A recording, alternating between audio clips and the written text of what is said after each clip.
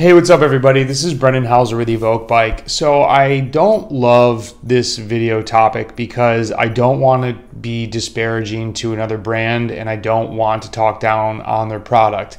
However, there is a lot of misinformation out there about ketones, ketone esters, ketone drinks, what these are all doing. And unless you have a ketone meter and are actively measuring what these substances are doing to your body, you can really get yourself in some trouble. And I'm not only talking about the aspect that if you're taking too many ketones, you can actually reduce the ability for your body to use glucose, which would be a problem for endurance sports. But based on some of these studies and from the experience that I had with one of these drinks, there are alcohol type effects.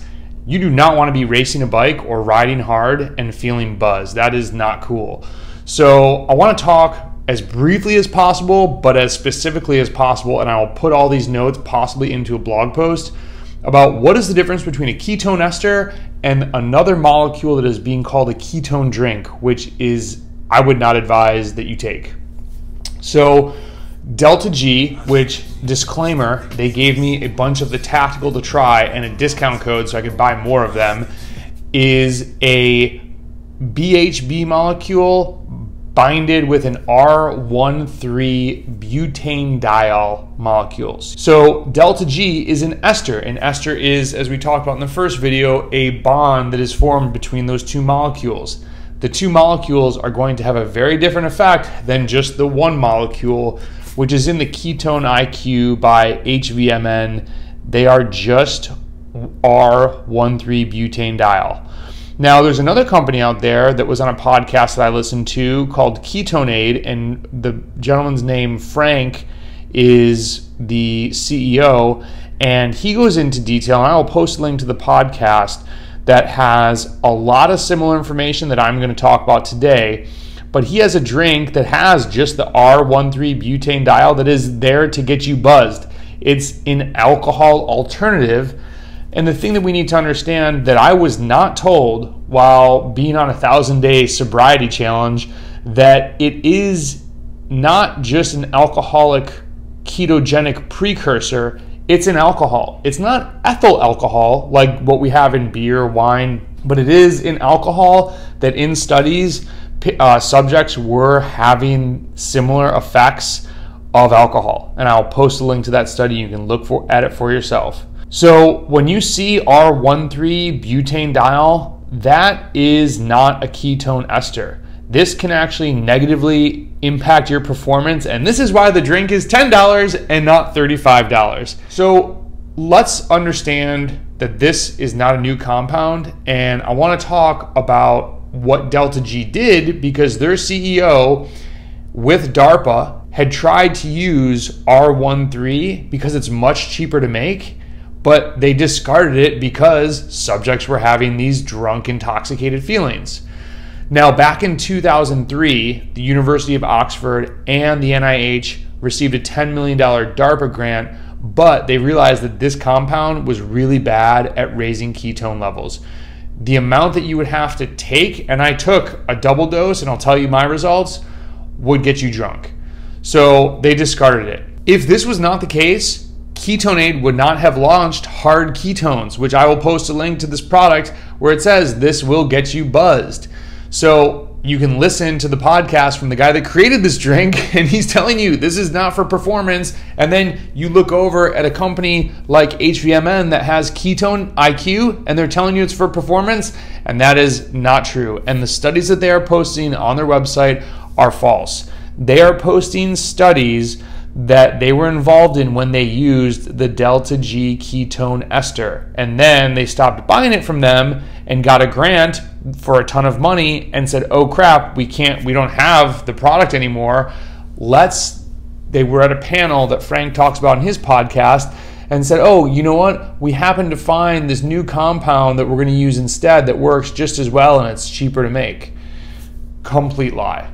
Just not true. Now, you don't have to just believe me. This information, the feed, they sell both products. They have in an email, if you discuss with them the difference between the two products. What is the difference between Delta G and Ketone IQ? Delta G is the original Oxford ketone ester that most athletes have been using and has a large body of research supporting it. We don't want to get too specific, but an ester is a bond of BDO and BHB that effectively increases ketone levels in the blood. While Delta G is more expensive, it has the most research behind it for sports performance and will almost always increase your blood ketones above 2 millimoles of ketones in your blood for performance benefit. Ketone IQ is a new drink from HVMN, and it's only the BDO part, essentially one half of what is in Delta G. What's confusing is that HVMN used to market and have the Delta G product in their original ketone product, but now they don't use Delta G and they have this new formula called Ketone IQ, but they are using the old studies. You will not reach 2 millimoles in your blood from Ketone IQ, and you do not want to take this product and you do not want to waste your money. And I feel badly disparaging them, but this is not cool. You cannot do this. So I took 2 doses and only hit 1.1 millimoles of ketones in my blood. And then I immediately, so I took it, I did the test 20 minutes later, I got the 1.1. I took the 3rd dose, which is the max for the entire day, and only hit 1.7. That is so disappointing. If you take a full bottle, 32 grams of the Delta G, you're going to be between 2.5 to 3 millimoles in your blood. I've tested it myself multiple times. I even take small doses before I go ride, and I take about 5 grams in the morning just to get a little bump, and it's incredible. So there's going to be new products coming out, but will it really be new? There's other companies attempting to solve this problem of reducing the cost and creating the right molecules. Be very careful with what you buy and use a Mojo meter to test your ketone levels. The standard protocol is get a baseline reading. Make sure you take the designated amount of the ketone drink so you know what you're taking and write down your values, and then test again in 20 minutes and see what's in your blood. This will give you an idea of how high your your ketones in your blood spike, and then to test the curve, you just want to test every 30 minutes, and this will tell you how long you stay elevated. You want to be between 1.5 to 3 millimoles. This is what you want for the duration of your training session or event. I don't think it's going to be feasible to stay elevated for everyone for the whole event, which is why I don't follow the exact Delta G protocol, because they say take half a bottle every hour. Especially if I was on gravel, opening the bottle, taking half, do you have half, put it back, I just crush the whole thing. And when I start, I want to take one to start to conserve the glycogen that I have. I want to take one 2 hours in, because no matter what, if I've been pedaling solidly for 2 hours, I'm starting to feel a little fatigue, and your brain is like, whoa, here we go. Okay, let's go. And then you take one at 4 hours if you're doing a 6-hour ride and you are just cruising home. And if you saw the video on Instagram, I gave one to Landry and he was like, what is this? This is awesome. I can just keep pedaling. So listen to the other podcast. You can check all the academic ketone studies on the Delta G website or on the NIH.gov website. I'll link to the one about R13 with intoxication in a cycling study. And there's another paper that talks about glycogen sparing effects of ketones. We could talk about ketones for days. In listening to this other podcast, I will be testing Ketonaid and see how their drink compares. And I'll post as much information and share as much as I can. If you want to try ketones, let me know. I highly recommend the Delta G product.